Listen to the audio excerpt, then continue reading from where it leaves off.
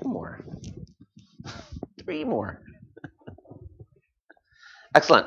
So we're going to be talking today about the successful management of content management, and we'll touch on a number of topics. It's not a very technical presentation, but we can certainly answer technical questions. Please feel free to interrupt anytime if you have any questions, topics, ideas, statements, if you hate it. Let's go forward.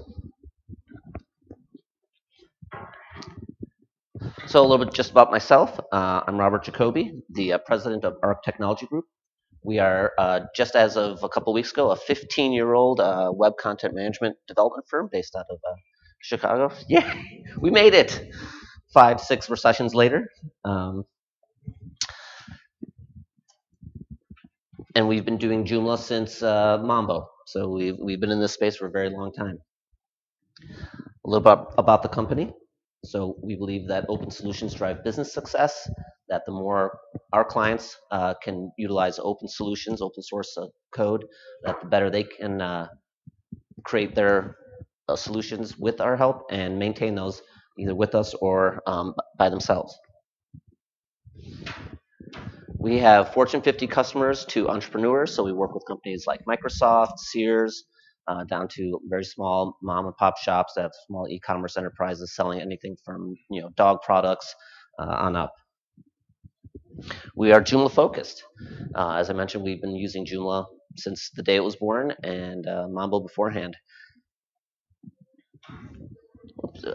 Expert developers, we focus on very complex projects, generally today in the mid to enterprise space, and our Twitter URL. So let's get to the meat of the matter, the agenda. So we'll be talking about the successful management of content management, and we'll talk about how to what we see as streamlining workflow, how you can improve marketing using Joomla, as well as the final goal being to grow sales. And that would be growing sales for either yourself or for your customers. Streamlining workflow, we're going to talk about planning for content management. It's not just about throwing up a Joomla site or any other CMS. The implementation of that, and that will be more Joomla specific,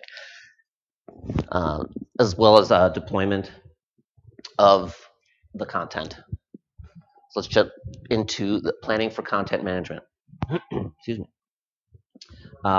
We look at many basic marketing things when we're talking about planning for content management. You're going to want to know who you're speaking to, who's your planned target audience, what are they expecting.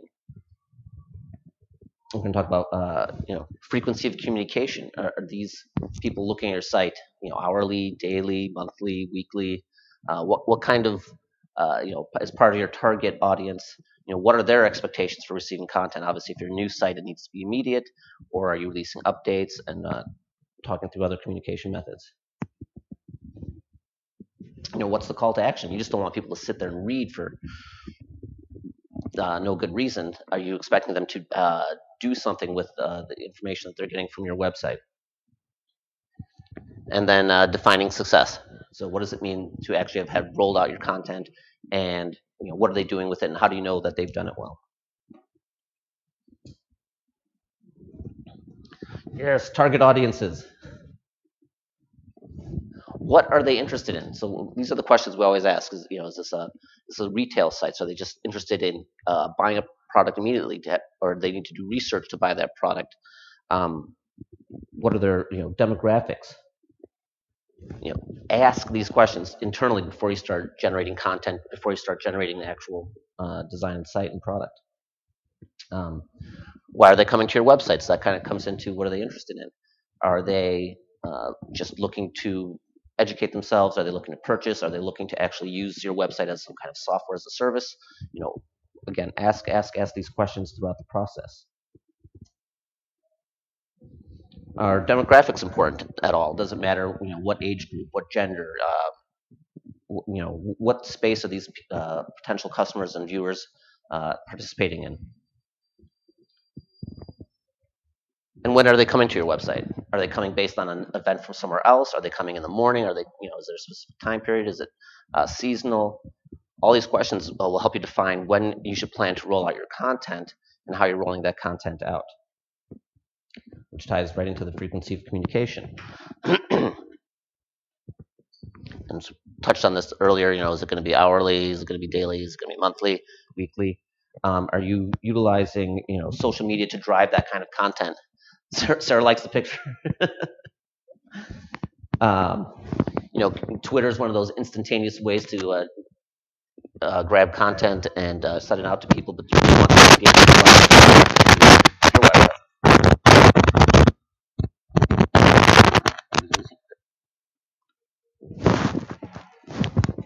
Technical difficulties.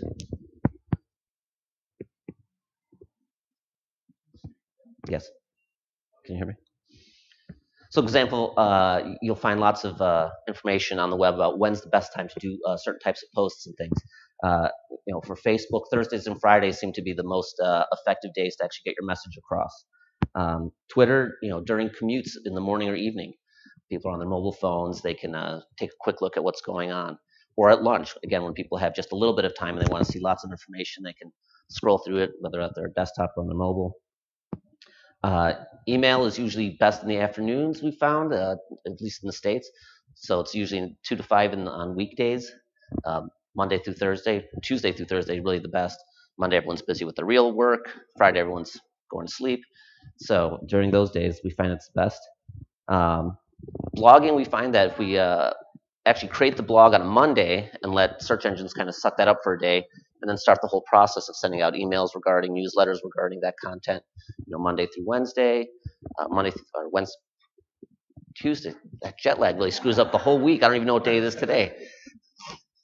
Tuesday through Thursday, we'll send out a newsletter to try and drive traffic to that content, and then following the, Twitter commute and lunch hours, follow up with that, as well as Facebook on Friday or the weekends. There's a great app that we use to sort of manage all that, because it can get quite messy once you've just set up your content. So we use Buffer app. If anyone knows what that is or has used that, so it's Buffer app.com, and that allows you to schedule across multiple social media very easily, very quickly, when you want to deploy your content to other people. So that helps plans. Once you have a schedule for a week on how you want to roll out that content, you can easily set that up right away and just have it roll out through the week without having to worry about it.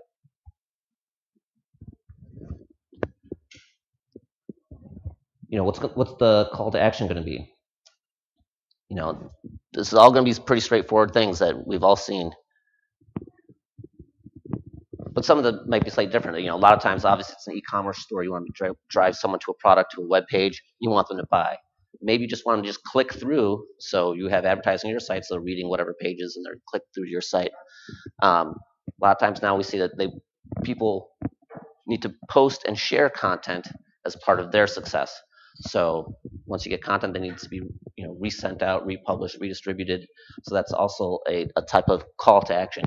And we drive that again through newsletters, through the actual content on the website, and through social media. So push, push, push, multiple directions, and try to time that all out. Defining success. Easiest one, especially in most e-commerce environments, is sales. So you have campaigns, you have newsletters, social media shares, things like that, and drives it to sales. Another one is social media shares. It's a pretty quick, easy way to see how well that content is being pushed along. You can see how many retweets there are, how many replies in Facebook messages, all that content. You can see the engagement then based on sales and social media shares and all that, and that ongoing relationship, ongoing communication actually helps build trust in the long run. Of course, the content has to be valuable. You can't just say buy me, buy me, buy me. But as you keep that line of communication open through your readers, through your social media, through your website, it really builds a trust and relationship with your clients and readers. And now I'll take a breath. Any ostrich questions? Mm-hmm. Sometimes you have those pop-ups, like you're reading a blog post and then you get a pop-up. Did you already subscribe to that? I find it really annoying. Would you use those? Absolutely not. And Chris gave a great example of you're on your mobile phone or your iPad, you're trying to, it pops up and you can't even get back to the content because it's just one of those awful ones that blocks everything, and the X is so small that you wind up hitting the advertisement, and then you just never go back to that site. Or inline. So you can always break it up your content and put it in line. You have multiple options, like you can maybe create a button like want to know more. You click it and you get a form, or sometimes you can put a inline form at the bottom. Yes, absolutely. But if you have a website and you have the inline form on all pages, it's not really that successful. But are people going to all the web pages all the time? So what we see a lot of time, even on the best of sites, there's a lot of bounce rates. So you're going 1-2 pages in, and people are done anyway because they've read what they need to, and they'll come back another day for something else. So if you're direct linking from social media or somewhere else, you kind of want to have that there and make that available. People aren't going the mind and eye will just blank out on it if they don't need it. I mean, they've seen forms, they understand forms. So as long as it's not something that's popping up in the middle of the screen or at the top and ruining the experience, you still get the experience from start to finish. Oh, and by the way, there's something else at the bottom. You certainly don't have to fill it out. You can move on. As long as the user's not feeling imposed upon by the content, uh, they'll react just normally to it.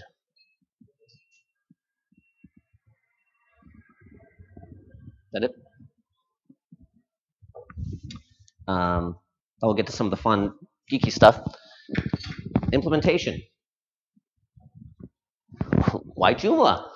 What makes it any more special than anything else that's out there?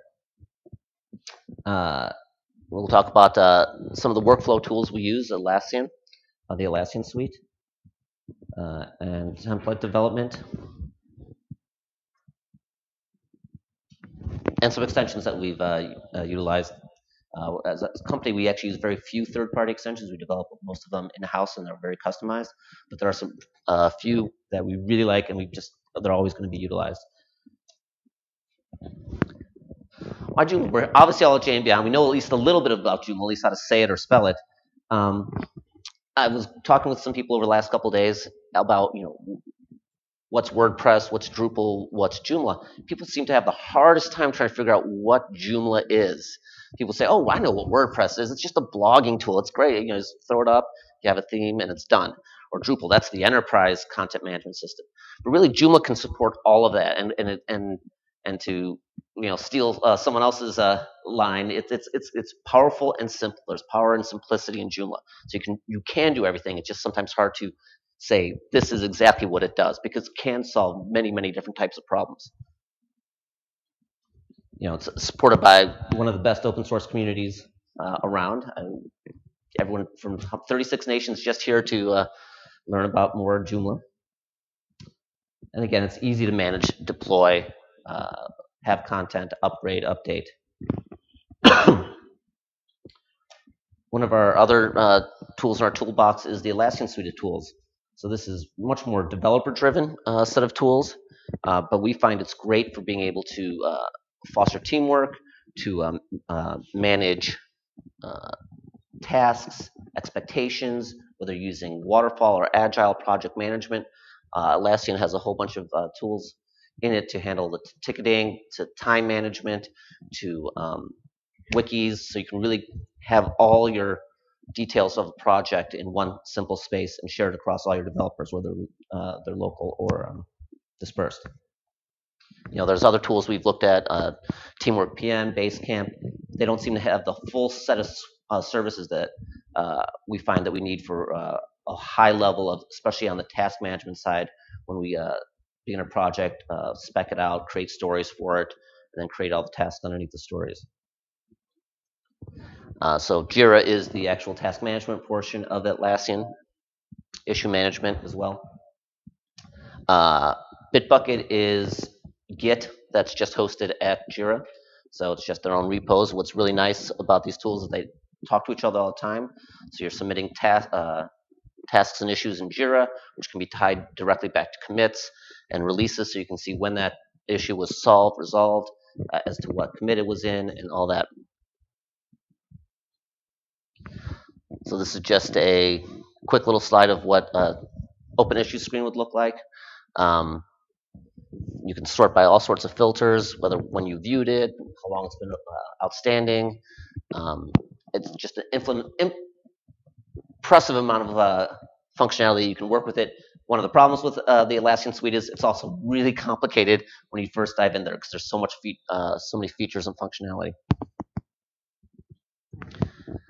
You want to create an issue, tons and tons of fields. You can always customize any of these things, so that's why there's a lot of upfront work to get it going into your internal workflow when you're developing out projects. Once you have it set up, though, it's easily templated, and you can roll it out for every project. You know what kind of tasks you're going to have, what kind of priorities you might have. So in this case, we have issue types. For us, we generally just have 3 issue types. It's either a new feature, a bug, or something crazy.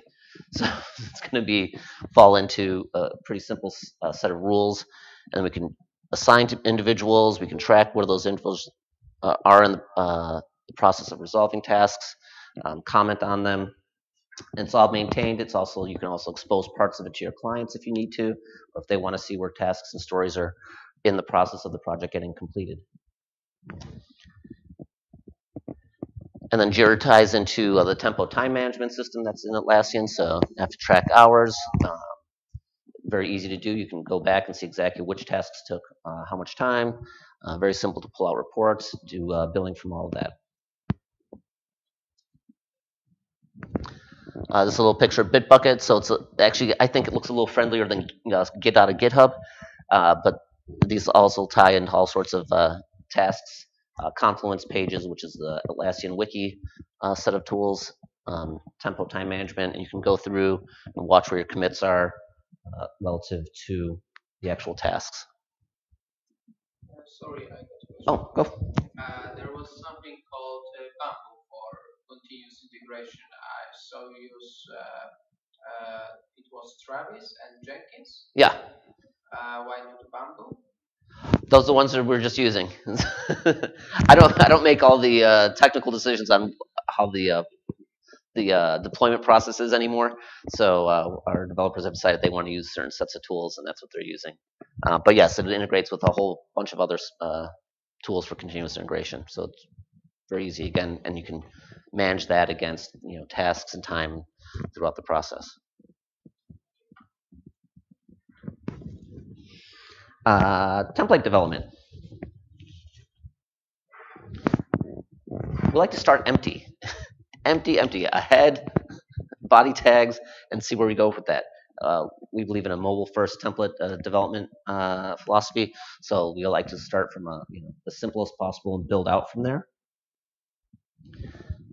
Then we bolt on Bootstrap, just because regardless of what Chris said about frameworks, Bootstrap really does make life easier for deploying responsive websites. Version 2 or 3? So we use 3.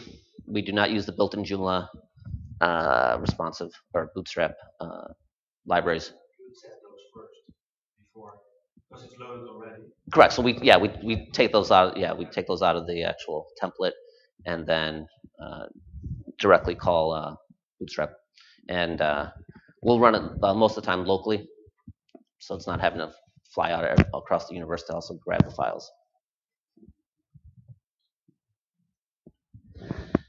And responsive. Build responsively no matter what, even if you're not building out, really looking at mobile, tablet, and desktop all at the same time. Start with the responsive framework.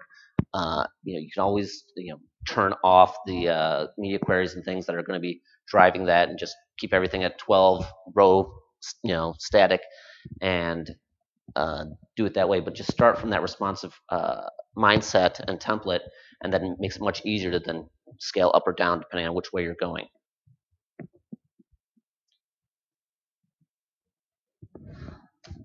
Some of our must-have go-to extensions. The Jacobi, it's just not. It's a no-brainer. It's really the best way to have that extra standby. Or your servers may be backed up. Everything may be backed up. Your code may be backed up. But having that nice one-click redeployment of your site, no matter what size it is. I mean, we have some Jacobi backups that take an hour to get done based on the size, but doing that just once a month for that full surefire, if all hell breaks loose, we can just FTP it up and run it we're done and we're good. Our favorite editor is Arc Editor. I didn't even know they were sponsoring until just 2 minutes ago. Um, we find it just so much, just so customizable and fully functional above and beyond the inline editor that now comes with Joomla 3. It just has a great deal of support and flexibility, and it just feels nice to use, especially for clients on the front end if they're doing front end editing. That's really key. And again, one of the things about keeping your site templates lean and mean is you always want to avoid some of these JavaScript conflicts, which of course occur when you start using huge tools like Arc. I know Nicholas should be here, and then admin tools. It just makes managing a bunch of little administrivia that happens in Joomla much easier. So those are our three go-tos for every site. Just a couple screenshots of what the Arc editor looks like. So really simple, really clean, really inline. You really get to see exactly what you're working on. So it's much more WYSIWYG than almost anything that's been out there ever.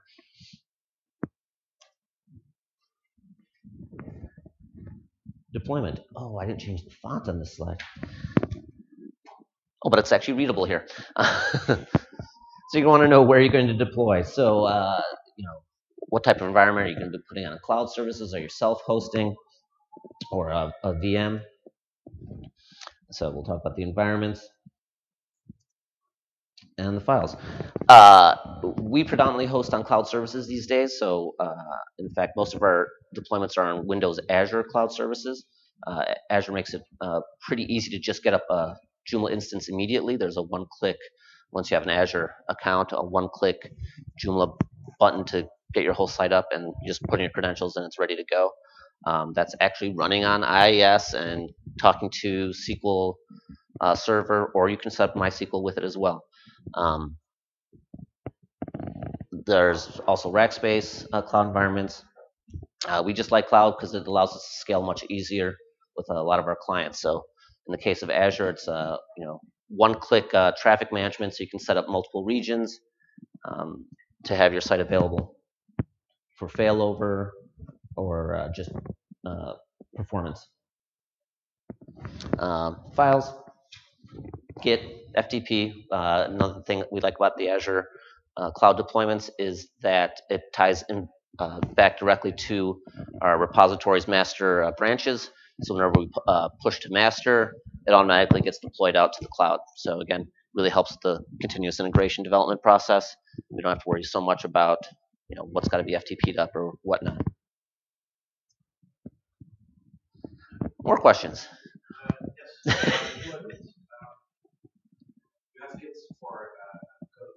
Mm-hmm. But what about the database itself? How do you keep those in sync?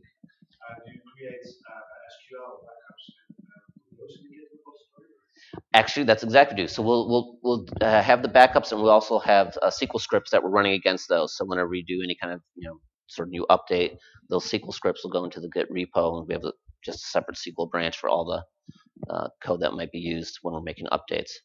So those get deployed on stage, and they get pushed out to production. So the other thing that I didn't mention on the environments portion is have multiple environments. So have your development environment, which can be local or wherever. Have a staging environment for, okay, this is real, this is what's going to be. That this can be live at any moment, and then the production environment, which is handling the production data. And for that, we have 3 fully separate environments. So 3 separate MySQL databases, 3 web servers to really make sure that that process is smooth and doesn't interact with everything else. One of the big tricks with that is always making sure you have your config PHP file not in the repo, because you don't want to be committing to master all of a sudden for a production launch with the configuration file that's for your local or staging environment. Any other questions? Keep going. What about the live sites that are really changing a lot? So maybe every 5 minutes, new articles posted, and people are posting comments on those articles. If you want to put new stuff out on those. You have to keep track of all the changes that have to be done in the life cycle. Correct. Do you use scripts for that? So most of the time, what we'll do in that instance is we'll sort of stop writes to the database for 5 minutes while we pull down the latest DB, put it into staging, and redeploy it. So that's usually a pretty quick. We'll have scripts that'll handle the process of pulling down the latest DB from production and then pushing it into stage and then redeploying. If we have to do a full redeployment, normally we're just redeploying only pieces and parts of code, so we're not destroying the database in any way, shape, or form. If we have to run scripts, well, we always pull from production to stage, run those scripts on stage to make sure that everything's, and then redeploy the whole package from stage to master or to production. So it can be time consuming, at least to set up those scripts initially, but after that's going, it really makes that continuous process very easy. So again, with a lot of these things like Atlassian or with your deployment scripts and things, do the work up front, set up that workflow, and then the rest of the process becomes much, much easier. It's just the Peter show today.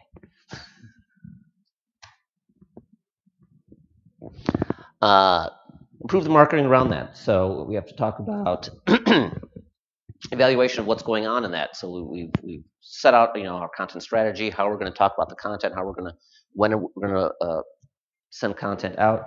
So we need to continuously evaluate that to improve marketing. Don't be afraid to change things just because it's been sitting there and it's worked okay for long enough. Make sure you set up A/B testing. Have multiple pages with different types of views and content to test, at least internally on stage. So what we like about having a staging environment is when we're evaluating where the best placement for content is or best marketing. We can do that in a non-production way with our clients. And re-engage. So follow through on the whole process. It's usually like sort of like continuous integration. It's continuous marketing. You want to keep that cycle of trust and communication going in a circle. It's continuous. You want to get feedback from your clients. You want to respond to that feedback, react to that feedback, re-communicate, and listen again.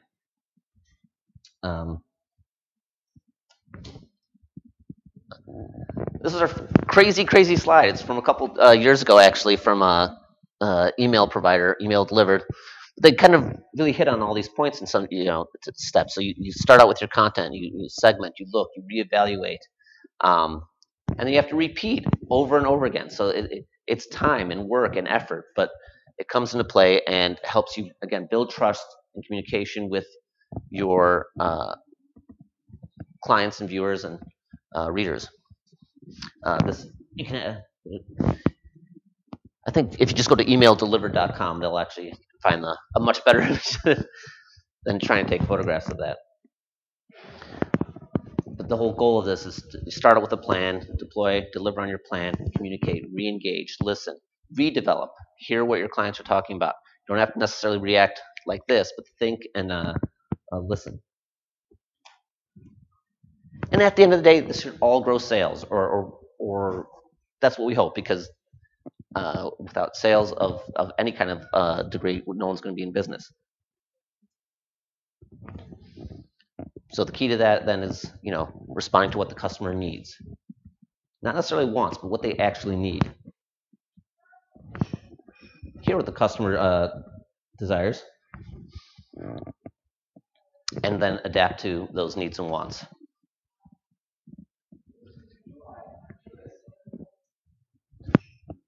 And that's the final questions. I know Jess was very eager to make sure she got her head in the picture. So we really try to touch on a bunch of things, in a generic sense. Yes, sir. Okay, so you talked about re-engagement and you talked about this delivery graph that you showed. And what kind of tools do you use for getting that kind of sequence out there of follow up and engage? So that's a great question. So specifically, on the email marketing side, we use Campaign Monitor, which helps us track, all sorts of click-throughs for email marketing. And there's also a million other email marketing tools. MailChimp is another popular one, especially with Joomla, and there's other ones. So, we can track across the email, the actual website, Even now with Twitter, Google Analytics. So across all that, so Google Analytics is one of our key things. We also use a Go Squared, which has GoSquared.com, which has great, more personal data. Not it's still anonymous, but you get a better data. We find for how long people have been on the site, where did they come from, you know, more of that funnel, and it's just sort of easier to use than the Google Analytics system of trying to create funnels and understand where people are coming from and what they're doing with your website.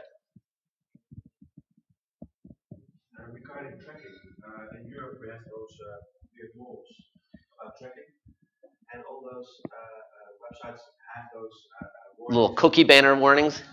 I don't use those because I'm still waiting for the first company to be fined. I just don't need it.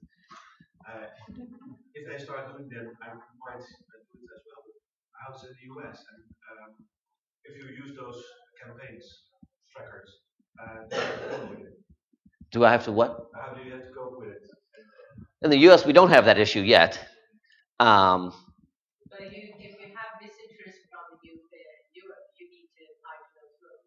Correct. So, and you see that on all sites. It's that first time you hit the site, you know, you agree to have the cookie. You know, get that done with right away, and then you never have to worry about it. I wouldn't hide it. I just the best ones I've seen are coming at right at the top. Kind of push the page down. Yes, no, and then that's saved. And there's not much you can do with that. On the email side, those people have opted in, so we don't have. We're not scraping for email addresses or anything like that. So they've opted in, so they already understand the rights with regard to what's going to happen in that kind of tracking. But the website issue is a little different because it's so anonymous and random that way. Does that answer the question? Yeah. Okay. Yes, Ruth. What are your thoughts on plugins that, for example, automatically screen content when you write something against having a human being actually tweet it? We back to the workflow of content. We believe in managing it ourselves. It doesn't help us cultivate messages throughout the process. If we know that there are certain times that things are going to happen, we want to be able to control that process and structure. Especially if, you know, say Jay and Beyond is coming up, and we want to make sure that there's more tweets coming out, but we still want to. We know that in the mornings or in the evenings, that's, you know, the best time for that, or manage that process. You know, if people want to retweet, that's that's great. That's organic, and that's, you know, that can happen anytime. But we haven't found any use for just automatically pushing content, and that content may not just translate as well if it's just automagical. You know, are you going to get the characters you want? Are you going to get the hashtags you want? Things like that. Or are you talking about just specifically just dropping a tweet? Yeah, I mean, I don't like the automatic ones, but a lot of clients say, well, I can't bother to log in and send it. When I've written the article and I've published it, I want that to just be sent in tweets. But if they can't be bothered, why should the viewer be bothered to care? That's really kind of the trick. You have to be honest with who you're, you know, communicating with. You don't want to, you know, oh, if I don't care about what goes on on my tweet, then, you know, why should anyone really pay attention to it in the first place? They can either be responsive to any feedback on it anyway. Correct. That's a very good point. Yeah, when someone, you know, DMs you back, you better, you know, respond, unless it's Ruth.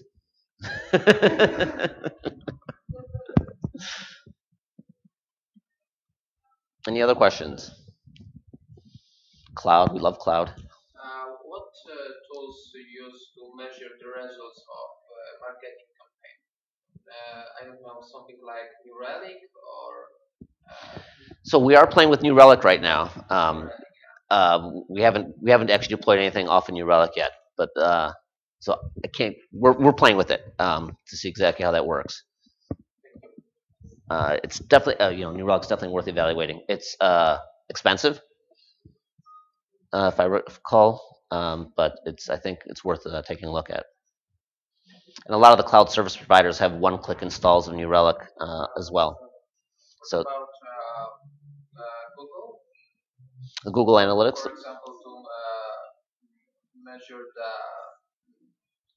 site, for example, how many customers from which region they use. What about Google Analytics? You use it? Or? Yeah, we always use it. That's the go-to. Every client knows how to use it. They understand it. They've used it at least once. So for them, that may be the first thing that they look at is Google Analytics, and then we try with other tools. So we use Go Squared right now for a number of things, and we're evaluating New Relic on top of that.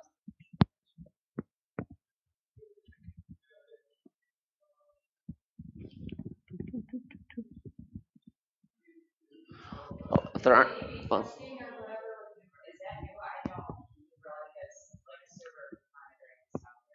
so yeah, no, that's. I'm sorry, I can't hear you. Well, they monitor everything on the that's happening in the back end, so you can actually see where. Well, it's just that reporting. You can pull it out and extract where things are coming from. Yeah, it's not like a Google Analytics front-facing fun marketing interface, but since it scours everything that's happening on the server, you can actually do a lot more tracking as well.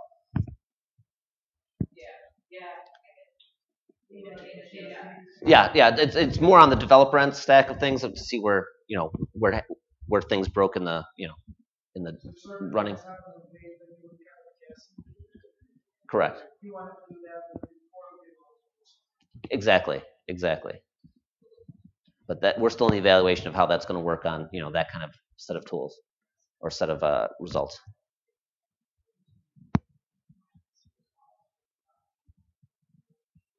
And if there aren't any more questions, call it a day.